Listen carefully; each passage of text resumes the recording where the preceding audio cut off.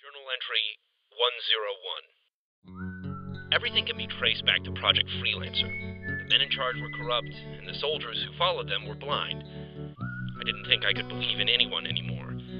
But then, I met the Reds and Blues. Oh my god, how did he know that? We're wearing red and blue armor. But how can he tell? Will somebody please fix his helmet? I would like to introduce you to the newest addition of the Red Team. Where did you find this robot? Hey, David Freckles. That's a stupid name.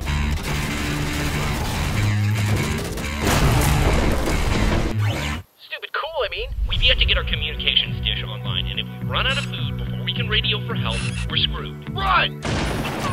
Where do you think you are? What do you mean? You've landed in the middle of a civil war, and I'm on the side that's trying to keep you alive. So how bad is this? The man coming for us is named Locus. He's a merc like me.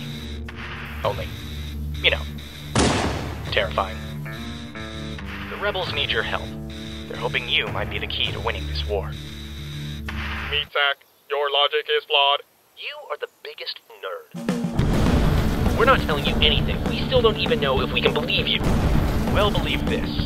If we don't prepare for a fight, we might as well just be waiting for a massacre. Initiate piggyback sequence!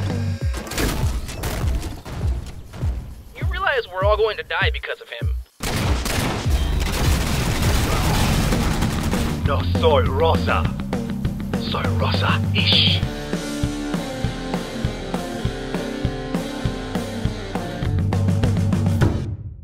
As many great 21st century movie trailers once said, this is only the beginning. And then text would appear on the screen, and the music would cut out abruptly, and they'd say one final line of dialogue to leave the audience with the ultimate sense of excitement. Like what?